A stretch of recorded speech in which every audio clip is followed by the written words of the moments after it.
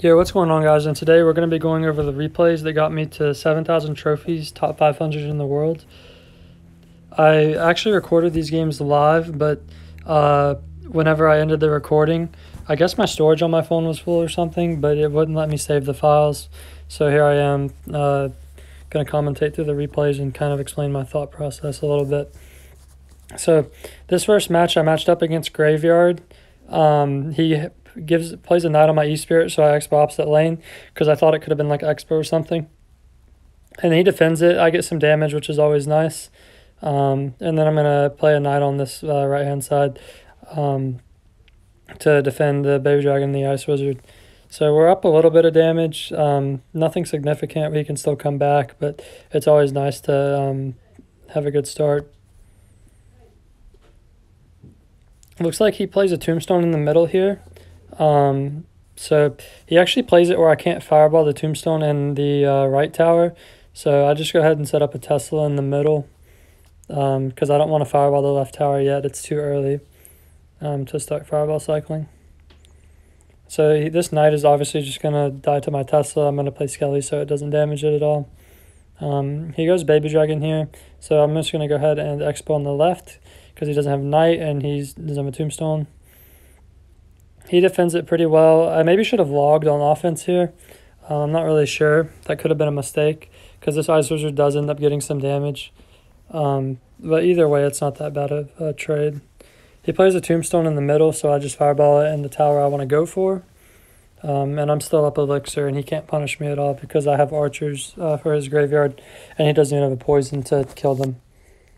The single's really good for Xbow against Splash Shard just because it's really hard for them to get damage against you other than like poisons. Because their graveyards, they can't really get like a proper graveyard push going whenever you have archers in cycle. So he Baby Dragon's in the corner, I go Xbow. He's going to defend with like a Knight Poison Barb Barrel, so I'm not going to get much damage. So I just Tesla in the middle to defend the Baby Dragon with Skellies, and then the Tesla will also kill the Knight Barb Barrel on the left. Tesla in the middle is not bad just because like you want to switch lanes when you Xbow against Graveyard because they keep getting poison damage. So the Tesla in the middle kills both lanes if you cycle back to an Xbow. Here I'm splitting archers. He still can't Graveyard just because of the way the rotation is for me. This knight was actually a mistake. That's something I shouldn't have done because the Baby Dragon is not getting targeted by the tower. So he actually goes Graveyard with it. He doesn't get that much damage as you can see just because E-Spirit archers really clean up the graveyard. And I play a knight here instead of a log because I know I need to defend the Baby Dragon. And then I go Xbow here because he cycled the Baby Dragon in the back and I was hoping to see if I can get some damage.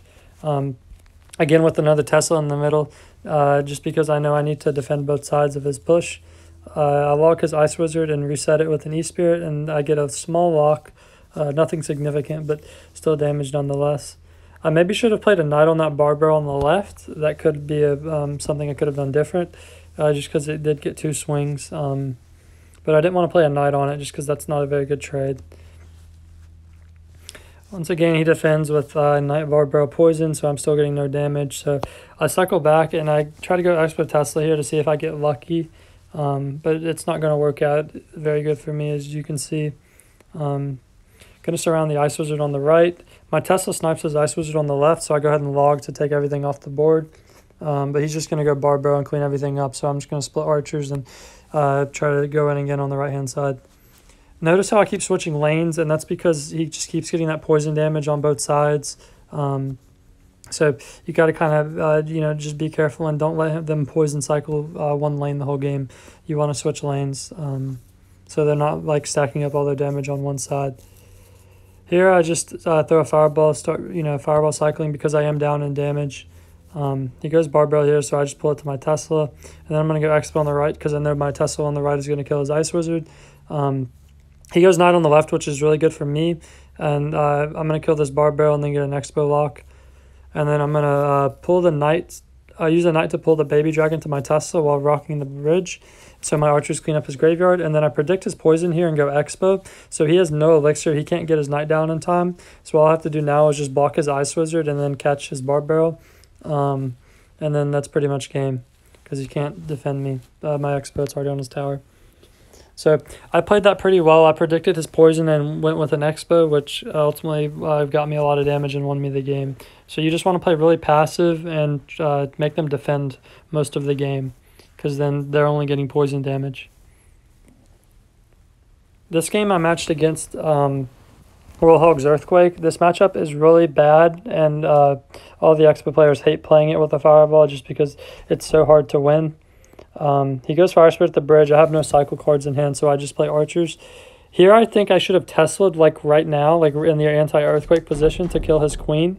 But I ended up waiting, and it cost me because he's going to get some damage here, as you can see, because he ends up going in with it. I logged the left side. I knew he would prediction log, so I didn't play a cycle card. So I took a lot of damage there because I hesitated on my Tesla in the middle. I should have played it as soon as I could have. But it's okay. We're not down that much damage. It just means I need to go for an Xbow connection to win the game now. I can't spell cycle him. So he defends my E-Spirit with his Fire Spirit, and then he's going to go with the Queen in the middle. So this is what I was talking about earlier.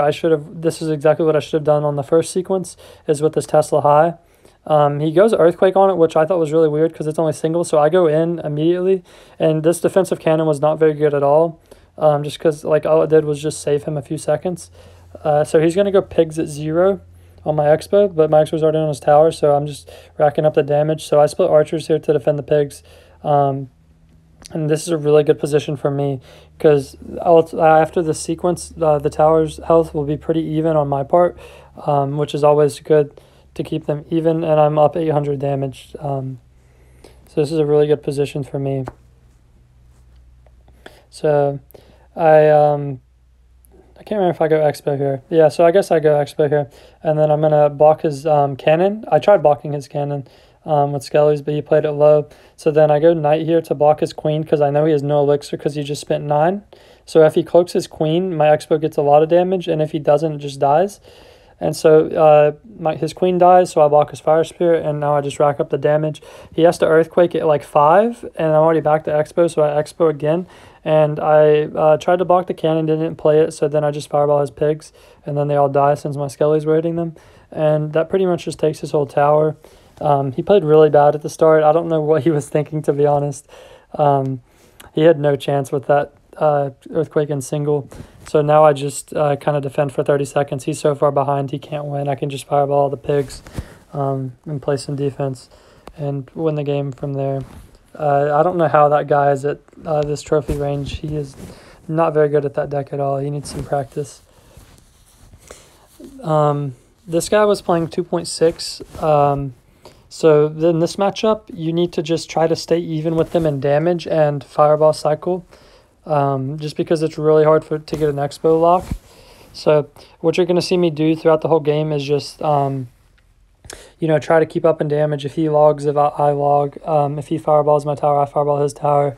And then whenever triple elixir hits, then I can start putting on pressure in the opposite lane because he's going to have to spend his spells on my Xbow to defend it. And then that means that he's not getting them onto my tower, which gives me an advantage. So I'm just going to, kind of keep up with the game, the pace of the game, cycle my cycle cards to get back to the Tesla. Because if he gets any hog hits, then I'm not going to be in a very good position to catch up. He plays a really high cannon here, so I can't fireball the cannon in his tower. So I just go Xbow because I don't have a better play. I maybe could have fireballed the tower here instead of going Xbow, but I chose to Xbow just to see if I could, get a lock or something. So I do end up getting one shot, so that's 55 damage there. Fireball could have been better, but it's okay. We're up a good bit of elixir here, but I don't know that at the time, so I think I just, cycle some more cards. I could have maybe fireballed the tower instead of going Xbow, like I said. So yeah, I split archers here. I guess he goes with does he go with a cannon? I think he prediction cannons here. That prediction was pretty good because I would have Xbowed otherwise.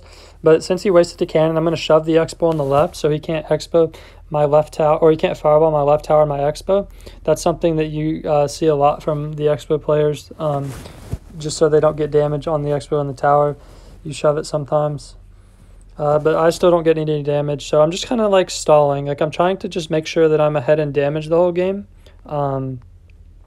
That way, whenever triple elixir hits, then I can start, gaining the damage lead, because it's easier for me to defend than it is for him. So then I get to put on the pressure. So he gets me here with a prediction cannon. I didn't think he would go for it again, just because he already missed the prediction one time. So he did get me with it, but I'm not going to fall for it again, just because I've already seen it twice now, and I know he likes to go for it. So I'm just still cycling cards. He's not playing as aggressive as he should be. He needs to be playing a lot more Hog Riders. He goes with the prediction cannon here, and he misses it. I don't know why I would have Xbowed there. I don't know really what he was thinking. I knight his Musk here, and he's trying to defend it. He does a pretty good job of defending it. I'm going to push the Hog to my Tesla with the skeletons. That's a really good play, because you can pre-Tesla in the middle and then push the Hog with the cycle card. Log has 2 Musketeers here, and then I knight the Musk again. He tried a prediction cannon again. It still didn't work. I still don't know why he thinks I would Xbow there. I don't think it would be a very good play. Log his cannon, I'm just keeping up with the damage. He's ahead of me barely, but it's okay. I go Xbow here just because my archer's really high up and he's missed his cannon. And then I'm going to knight the left, and then I'm going to Skelly's log the right. No, I'm going to fireball his tower because he fireballed my tower, actually, sorry. He logs, so I'm going to log. I'm just trying to keep up in damage. So right now I'm actually ahead in damage. We're going to defend the Ice Spirit, and then he goes for another prediction cannon, so I'm just going to defend this Hog push and then probably fireball his tower. I go Knight Tesla here on his Hog because I thought he might fireball the Tesla, but he fireballs my tower instead, so I just go ahead and fireball his tower. We're still ahead in damage, which is nice. We're up by 101.